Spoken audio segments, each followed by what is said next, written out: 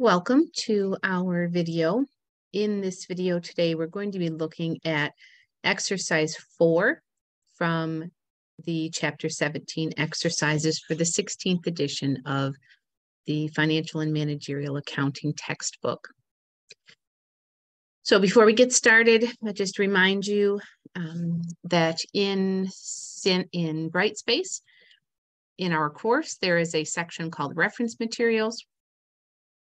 And if you go to that, and in the chapter 17 folder for process cost systems, there is a cost of production report template that I've created in Excel for your use. I'm going to be using that to organize the information that we are given in this exercise. Do we really need this template? Probably not, but it definitely gives us a consistent format to use. I would encourage you to use that for other exercises, for the problem, for the exam, however you find it helpful. Also, when I'm done recording this video, I'll be linking the video here in this reference materials folder, and I will also upload the completed template so that you can see what that looks like if you find that useful. So let's get started. We can see that we're given information about what happened in the baking department for this organization in the month of August. You'll also notice that we're given this information, which we will be given for all of the exercises and problems that we do in this class. Now, that doesn't mean that that's how it always happens in the real world, but for our purposes, it does simplify our calculations. And again, it gives us a consistent way of looking at things. So all direct materials are placed in process at the beginning of production. What that means is for the units, these 36,000 units that were in our beginning inventory, those were started in July. And so when those units were started in July, all of the materials were added in July. And so the cost of those materials is already included here in this beginning balance. Now, these units were 3/4 complete or 75% complete. What that means is there was 25% of the conversion work still to be incurred. 25% of the cost for conversion still needed to be added to those units. Then, because we're using the FIFO approach, first in, first out, the assumption is the first thing we do is finish up those units that were in beginning inventory, and then we start some additional units. And so we started 200,000 additional units. So that means in total, we were working on 236,000 units during the month. We didn't finish all of those.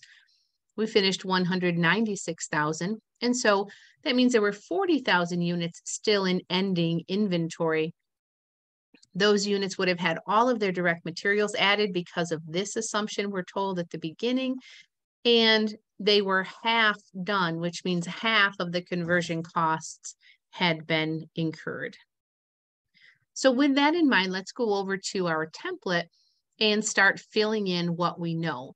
So again, this is information that I've just reviewed. I'll be jumping back and forth between this template and the information given in the exercise so you can see where my numbers are coming from. So we had 36,000 units in beginning inventory. We started an additional 200,000 as we just discussed. And so that means we were working on a total of 236,000 units. For those 36,000 units that were in beginning inventory, under this equivalent units, you'll notice these columns here say equivalent units.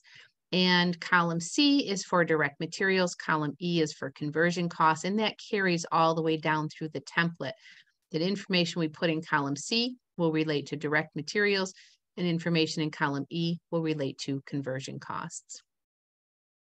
What we're calculating here in the part of the template that you can see right now is units only. So there's nothing in these this first part of the template that relates to dollars at all. We'll get into dollars in the next step, but right now we're just looking at units. And what we're trying to calculate here is how many units of cost were added during the month of August. These units were in beginning inventory. We have the assumption that all direct materials were added at the beginning of the process. So how much did we have to add in the month of August? Nothing.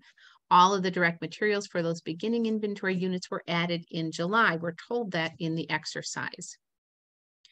Now, we're further told that these units were 75% completed.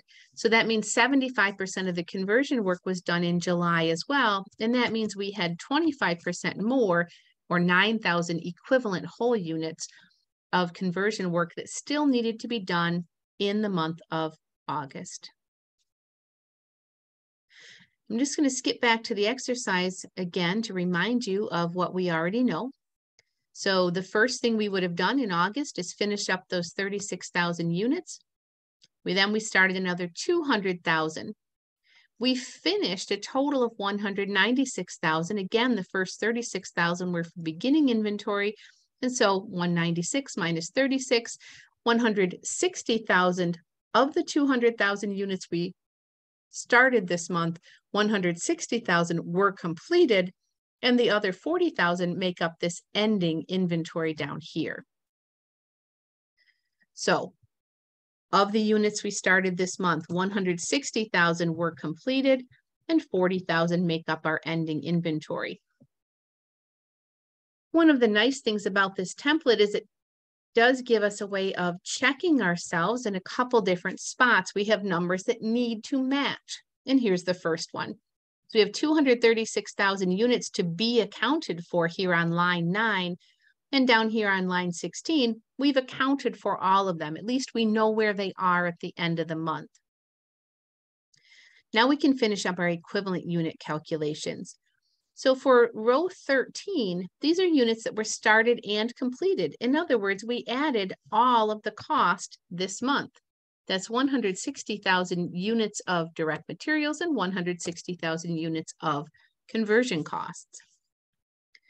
We can go ahead and put in our totals here. I'm using formulas specifically so that when I upload this template, you can see where my numbers are coming from. If you look at the template, you'll be able to see the formulas. For these units that were in ending inventory, we have that assumption that all direct materials are added at the beginning of the process. Since we started those 40,000 units in August, we would have added all of the direct materials in August. But the given information tells us that these units in ending inventory are only half done. That's 50% of the conversion costs included, or equivalent to 20,000 whole units of conversion costs. Now, again, just a reminder, conversion costs include both direct labor as well as overhead. We're going to be combining those costs together, and we assume that those costs are incurred uniformly throughout the production process. So if we say that they're half done, that means we have half of the conversion costs or units of conversion cost already included. And so now we have all the units we need, and we can proceed to our next step, which is going to be a calculation of how much did it cost us per unit.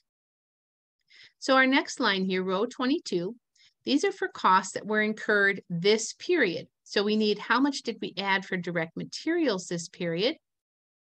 And right here, we can see that for the direct materials, 200,000 units of direct materials cost a total of $450,000.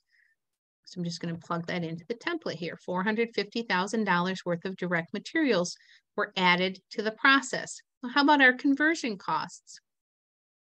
As I just explained, the conversion costs are going to include both direct labor. Let me add these up here. Direct labor of $207,900. And it will also include the overhead. So our overhead costs $680,400. And that gives us a total for conversion costs this period of $888,300. So now we're going to use those units that we calculated in the first step of the problem. We added 200,000 units of direct materials at a total cost of $450,000. That gives us a cost per equivalent unit. I just divided the total cost incurred this period divided by the total equivalent units this period, and that gives us the cost per equivalent unit. Same thing here for conversion costs, and we can see that the direct materials cost $225, the conversion costs were $470. If we combine those, we can see that for units that were started and completed this period, our total cost per unit would have been $6.95. That's the combination of the direct material and the conversion cost per unit. Now, again, I need some additional information that was given in the problem.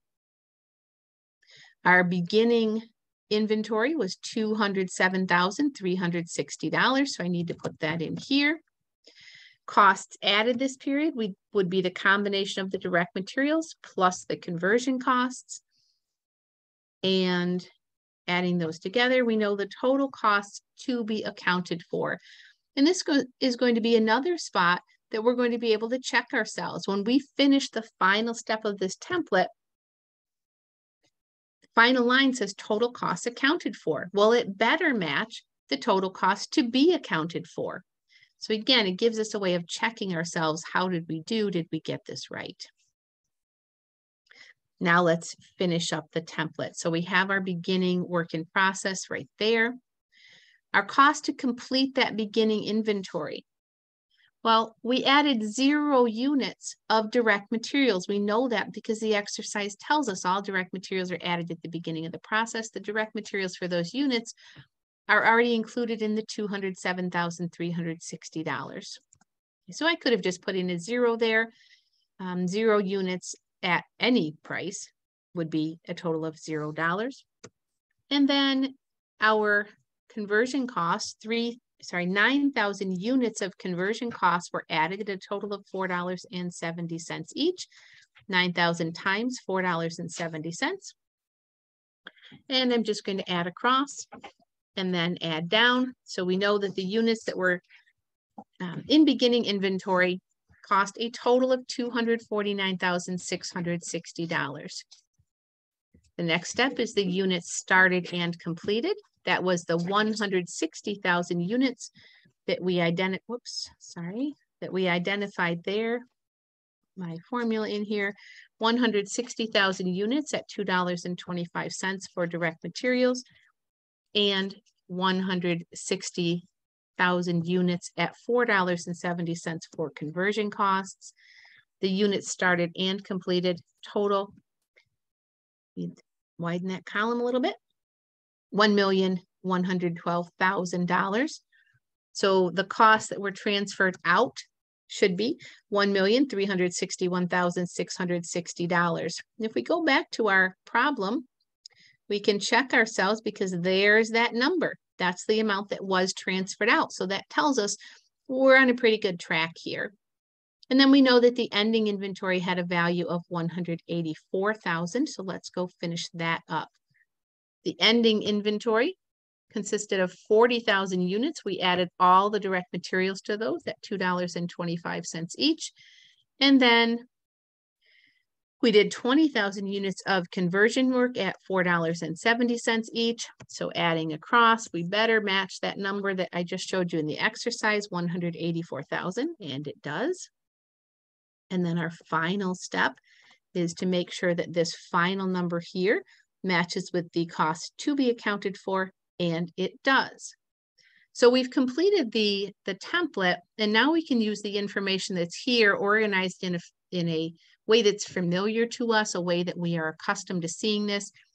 We'll be able to answer all of the questions that were asked in this exercise.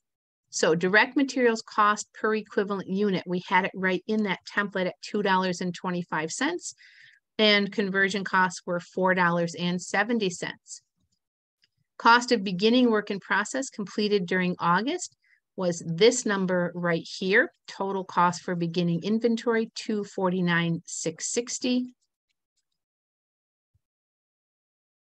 Cost of units started and completed during August is the next total down right here. Cost for units started and completed, $1,112,000.